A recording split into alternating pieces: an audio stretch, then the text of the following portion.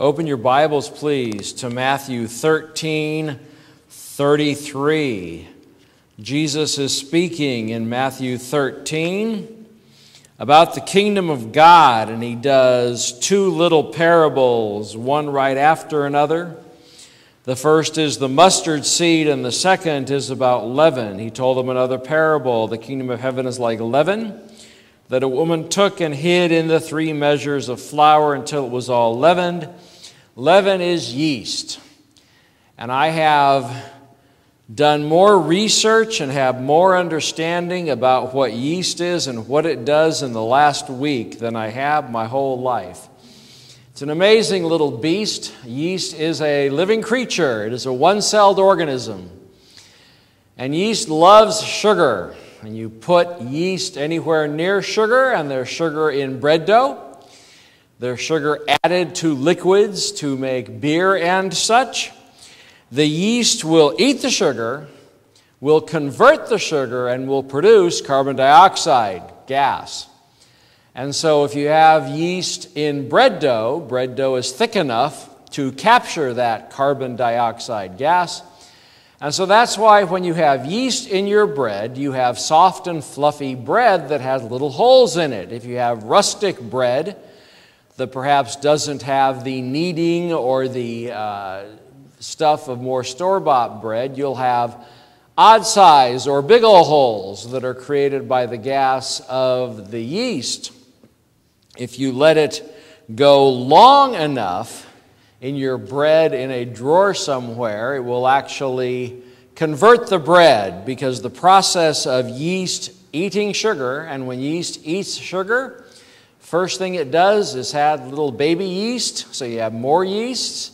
And the second thing it does is convert the sugar into an alcohol and produce carbon dioxide. And that process is called fermentation. Whenever yeast is involved in eating sugar, it is called fermentation. Now, in wheat bread, there are certain chemical things that go on that stop the creation of alcohol, but if you put it in your drawer and let it sit for a couple weeks, you'll open your drawer and you will have what is known as bread beer, because your bread will turn into beer.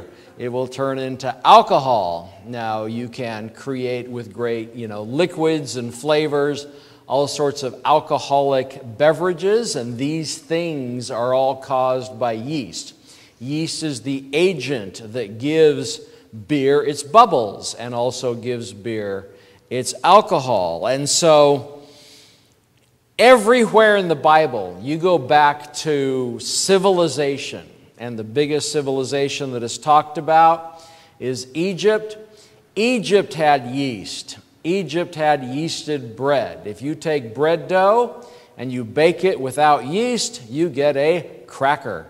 You have to put yeast in bread to make it a bread, to make it soft and fluffy and have little holes so you can make toast or whatever out of it. You need yeast in your bread, and this has been known for thousands upon thousands of years. Somebody way back discovered yeast, and from that, the world has changed. We consume a ton of yeast in our breads and in our various baked goods every year in this country, and the yeast makes more of itself. And so the change that yeast takes, the changes that take place in bread dough are phenomenal.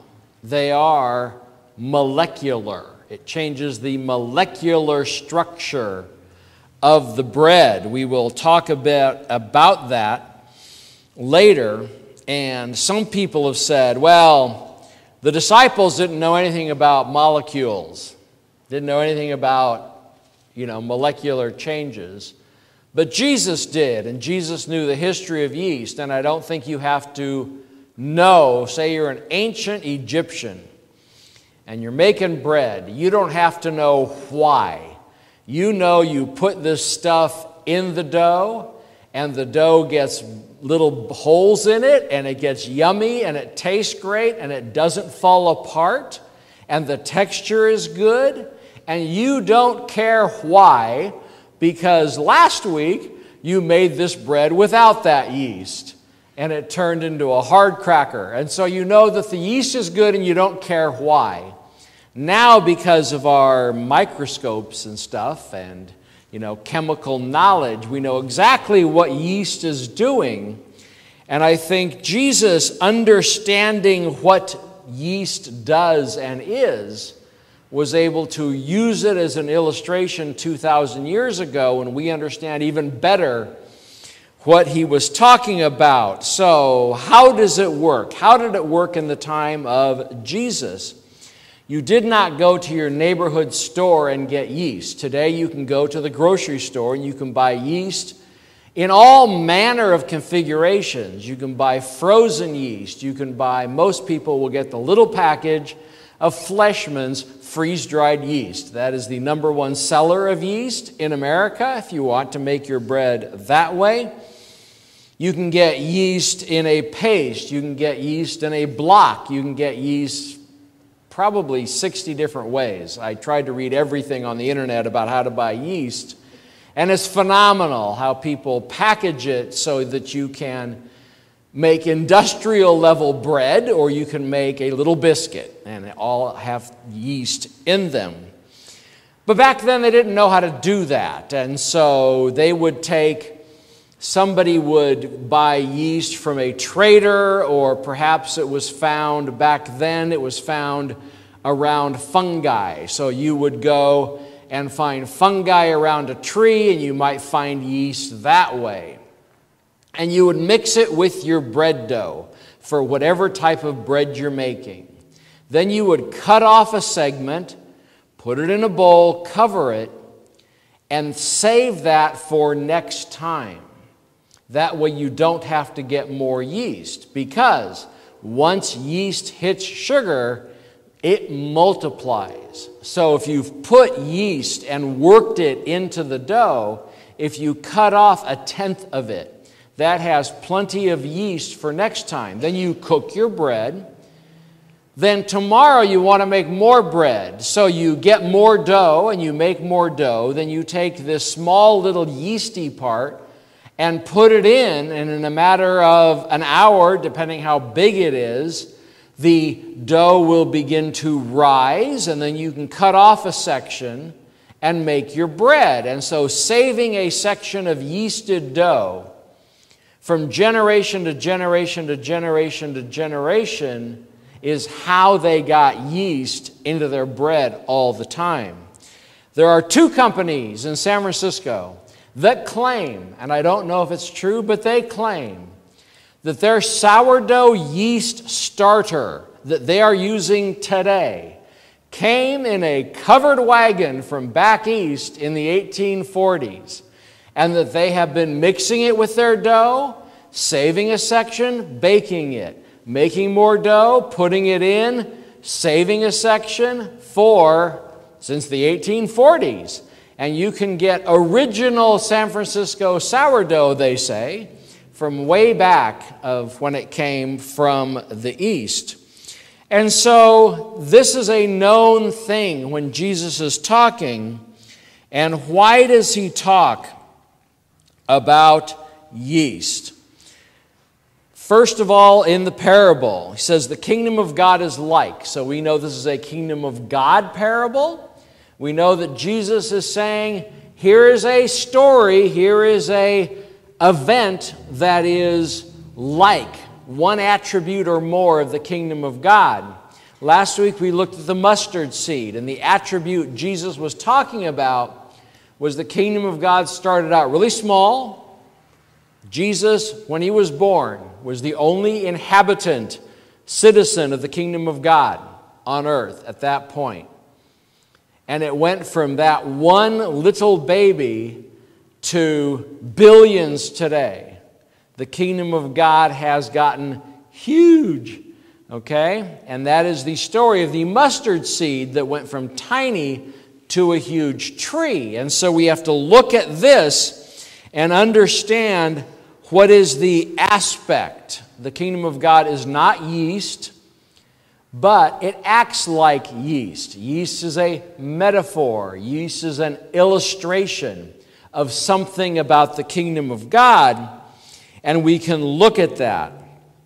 If you look at the Bible, and one way to look at a parable like this is you take the words in it, and leaven or yeast is one of the main words, and you look in your concordance, and it is a theme in the Bible. People are talking about it. God talked about it, God the Father, when the Jews were in Egypt. Jesus talks about it, Paul talks about it, about leaven, about yeast. And we have to ask the question, is yeast always the same thing? Is it always a one-to-one mapping to modern day? Everywhere in the Bible, except this passage, yeast is either neutral or evil. Jesus says, avoid the yeast of the Pharisees. Says that several times. When the Jews were leaving Egypt, God the Father said, do not take any of the yeast from the Egyptians. That is why Passover today, Jews all around the world will rid their house of every speck of yeast because of the command back then. And when they make bread for the Passover, it's a cracker because there's no yeast. It is unleavened bread, which is why on communion, the little bread that we use symbolically on communion has no yeast. It is unleavened bread. It is a cracker in essence. And so we have to ask the question, well, is the point of all this that yeast represents evil? Or we can say, is the point of all this the way yeast works in a loaf of bread is the same way evil and righteousness works in a person's life?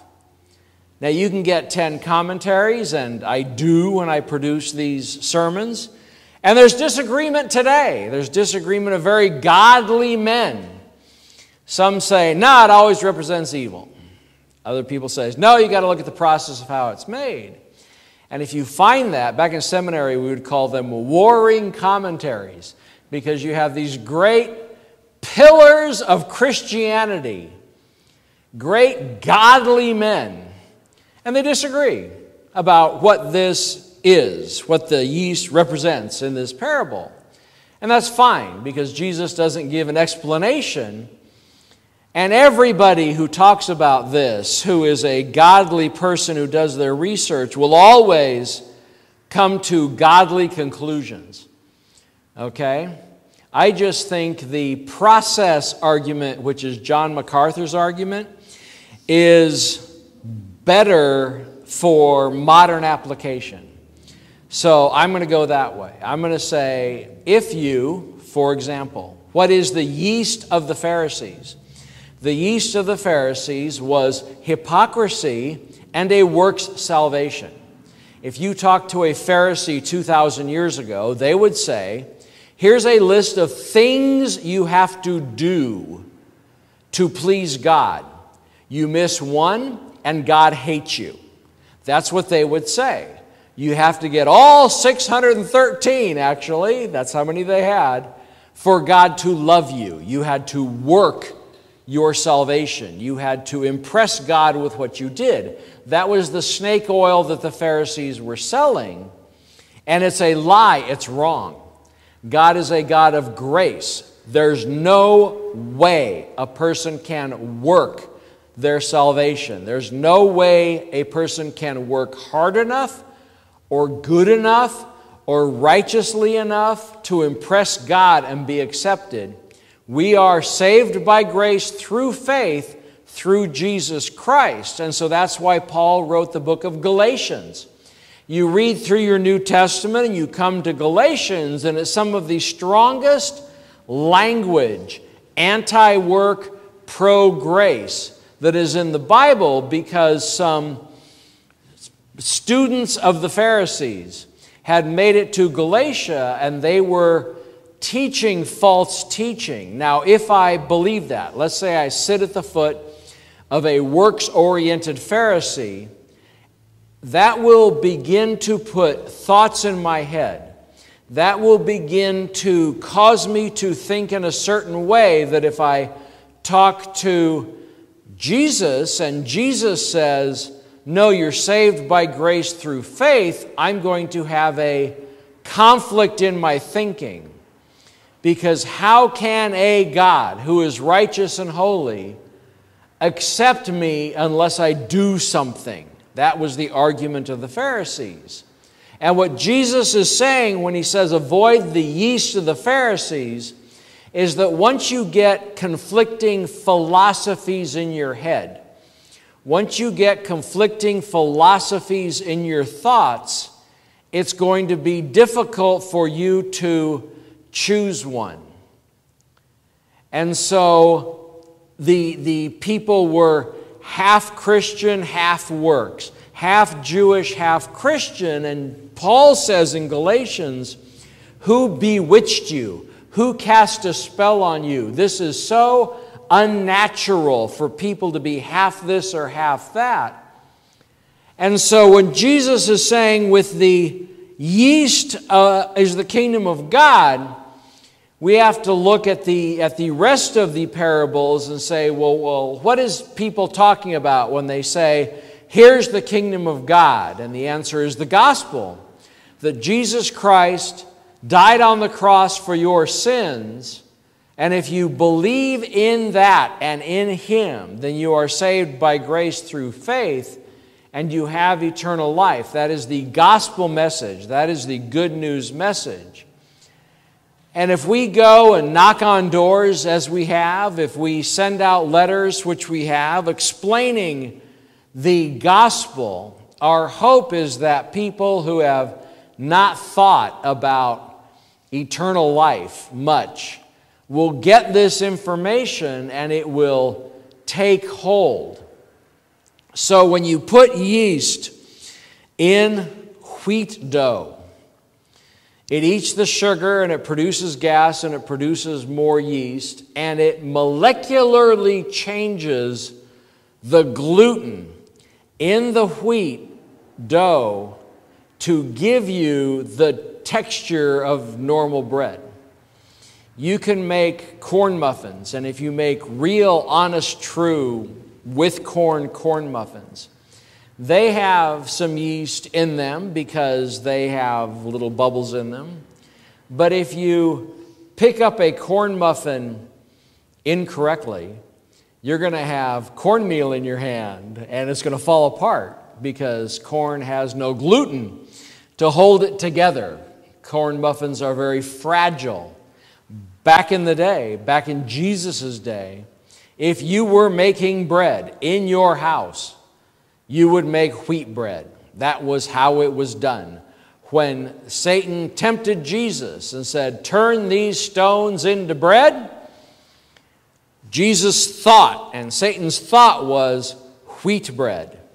Okay? That was the normal. You can go to the store and get all manner of goofy bread today. But back then it was wheat bread. And what was Jesus' response? Jesus' response was, man shall not live by bread alone. He said that is from Scripture. He said that because the prevailing view for the last, going all the way back to the Egyptians, is that if you had a pantry full of bread, you could live through anything.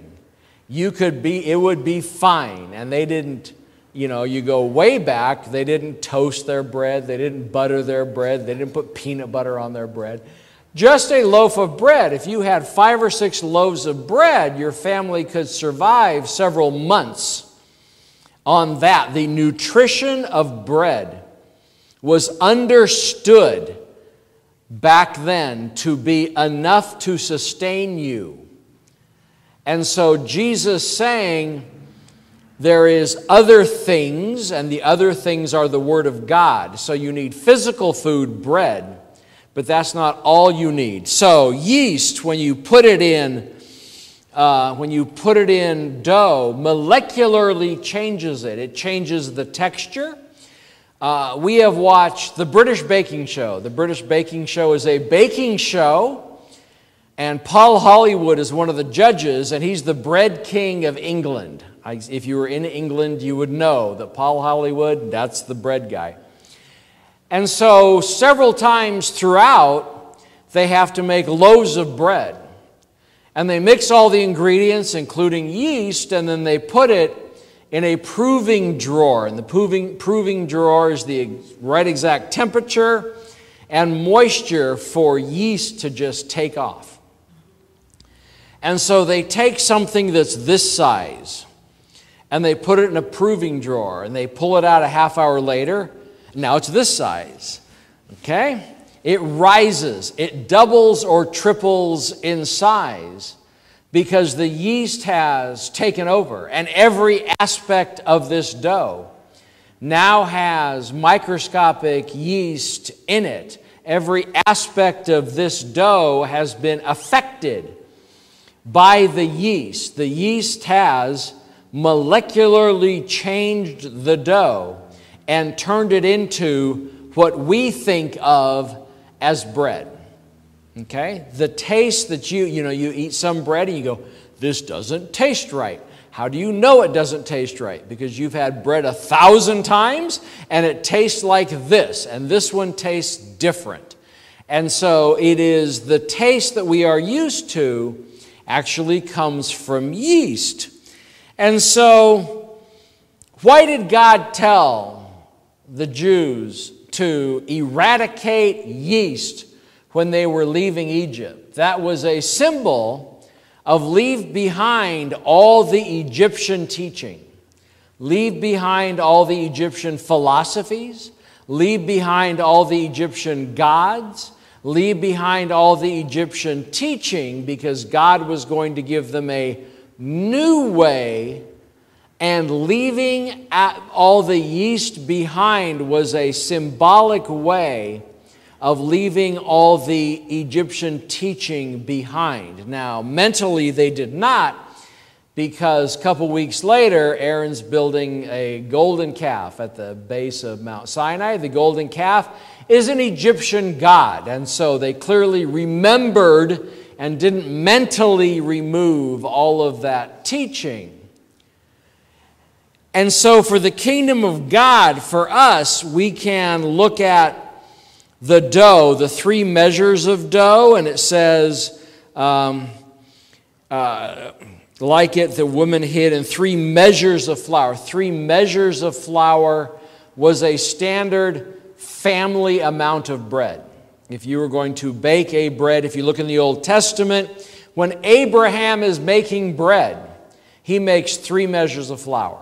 Okay, so it was understood, if you're making your own bread, and most people back then made their own bread, you would make 3 measures of flour worth, because that would last long enough for your family to survive. So there's nothing special. Some people have said, aha, 3 measures, Father, Son, and Holy Spirit. No, it's not. We don't do that. We just say, okay, 3 measures is normal, and when you hide it, it means you take the yeast part and you put it in the middle and you mix it around, and then it grows out from there. And so what is the dough? What is the dough? If the dough is the whole world, let's look at the dough as the whole world. The gospel has been going out there to the whole world for 2,000 years. And today, we talked last week about 2.5, 2.3, 2.8 billion Christians in the world. It's hard to count them. But if you look today and you say, okay, the dough's the whole world, there are Christians in every nation, in every country, in every language group, in every tribe. You can name a people group, and the gospel has come to them. You can name a country, and there will be missionaries there. Some missionaries are secret. Missionaries risk their lives in places like Iran to spread the gospel. But where it is illegal, if you are found to be a Christian in Iran, they shoot you in your house. They shoot you in the street. There's no trial. There's no nothing. Instant death if you are found to be a Christian, if you confess Christ. And there are Christians in Iran. If you want to grow the church, persecute it. In China, China used to have the whatever view about Christianity and Islam, okay, back, 10, 15 years ago. Then Chairman Xi put on his big boy pants and said, no, we're going to be communist. And Christianity can't work with communists. And he said, I have an idea.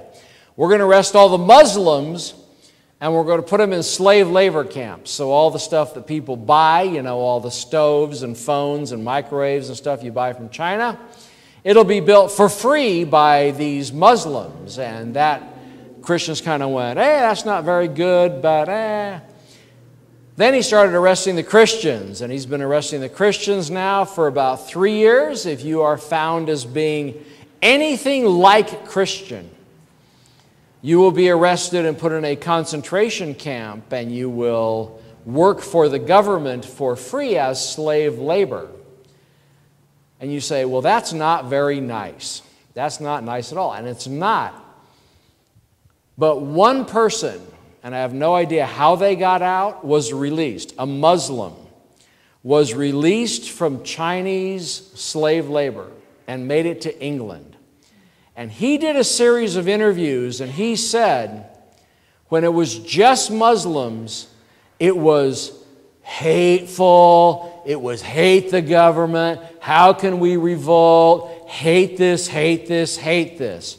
Then when the Christians started coming in, the Muslims that were building stuff next to the Christian began to think, this isn't that bad. Because why? Because God was now in the prison camp. Because God said, I don't know what God's thinking. One possibility is, He said, there's unsaved Muslims in there and they're dying. So we got to put Christians in there to get them saved. And they are. And the attitudes, even though they're slaves and it's slave labor, in these camps is different. You put Christianity in a prison and it will molecularly change the prison. You put Christianity in a gulag in Soviet Union back in the day. It will change the gulag. You put Christianity in a Chinese prisoner camp, it will change the camp. Like yeast changing the dough, wherever you put the gospel, it changes it. Is everybody getting saved? Of course not. Are a lot getting saved? Maybe. Are some getting saved? Absolutely. People are being saved left and right. In every prison, in every slave labor camp, in every bad situation you can think of. God is winning. And the communist government in China, for example, can't stop it. But what if the dough is you and me? Yeah, it's the whole world, but it's also the person. I am a blob of dough, as it were, and God puts the gospel in, and I am changed radically from what I was. If you go to 1 Corinthians 5:17, it actually says, therefore, if anyone is in Christ, he is a new creation. All of the old has passed away, and everything is now new. These are the words that are used. They are all inclusive. I don't just have one new thought. Everything is new. So if you're talking about the impact of yeast on dough, and then you're talking about the impact of the gospel on a person, it matches perfectly of how a person is radically changed down to the cellular level by the gospel of Jesus Christ, by what spiritually is being done in their life. We may look the same, Dough looks the same when you add yeast to it, but it's different. It tastes different. It'll cook different. It'll be different in totality. And so we are also, when we go from unsaved to saved, become brand new in the same way as yeast changes that. The gospel, therefore, changes everything it touches. Even people who fight it when they hear about the gospel. Some countries put people in jail or kill them if they're Christian.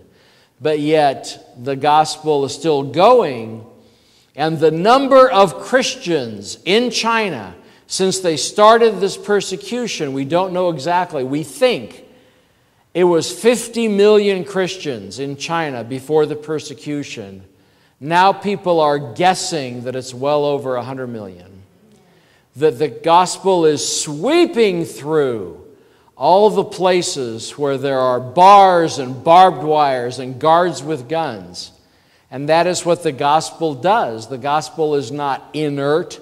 The gospel is not meaningless. When people hear it, they are changed. When groups hear it, that group is changed. When countries have missionaries that go in, it changes things. The gospel changes everything it touches. And so when the gospel takes a hold of your life, you've got two choices. You can either play along. You can say, great, I'm saved. What do I have to do? Read your Bible, pray, go to church. Or you can say, I don't really trust God yet. And some people say that. They're saved and they don't really know what's going on.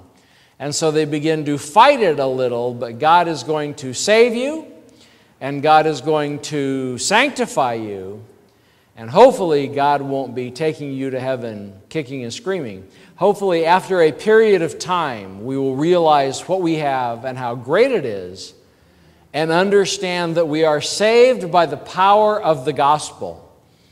It is the same power that rose Jesus from the dead, and it is the same power that saves each of us and every person who hears it today.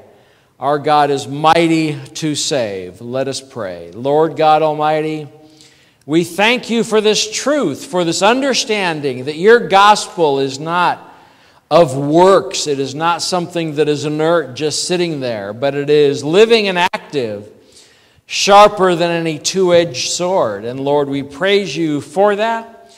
I pray that we would be people who would get into your word, that would understand what it means to be saved, that we would work out our salvation with fear and trembling. Lord, we praise you for that, and ask your blessing upon this day and upon the lunch that is coming after.